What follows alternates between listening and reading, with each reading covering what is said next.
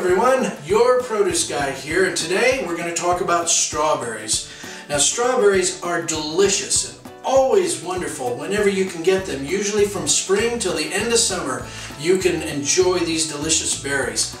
How to pick them out at the store? Well, let me tell you, when I was a young produce man, we didn't get these fancy prepackaged strawberry cases that would come into the store. We had to put them together ourselves. They came in little green mesh baskets, and we had to put the lids on them or a protective covering of some sort. Now when we would work those in my training, I was taught to put the color high. That meant to take your strawberries and turn them all so the reddest part of the strawberry was on the top of the basket. So you, the customer, would come in and see this beautiful display of red strawberries, pick one up and take it home, only to get home and find out that all the unripe strawberries were on the bottom of the package. Well, things are no different today. So when picking out some strawberries, first of all you do want to look for that nice red color on top.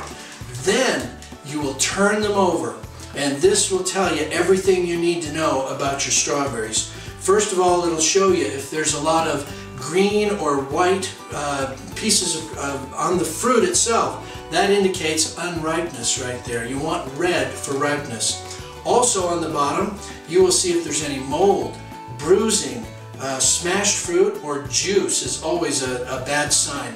That means that those berries have been at the store or en route for a little too long, and maybe they've been roughly handled along the way. Now, once you find your package that's got good color throughout and none of that bad stuff we don't want on the bottom, you then give it the final test, and that is the smell test. Oh, and if you smell that delicious strawberry smell, you know that you've got a winner. Well, that's our tip today for picking out strawberries at the store.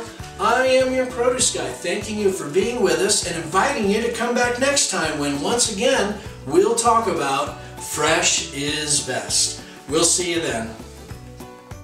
They do have some folks who come out and pick by hand for the smaller trees, but the larger trees, they've got some equipment that they use to pick the cherries. Fascinating piece of equipment. We're going to show that to you here in just a minute. It's a machine that comes along, grabs the trunk of the tree, puts a little canopy out to catch, and it just shakes that tree.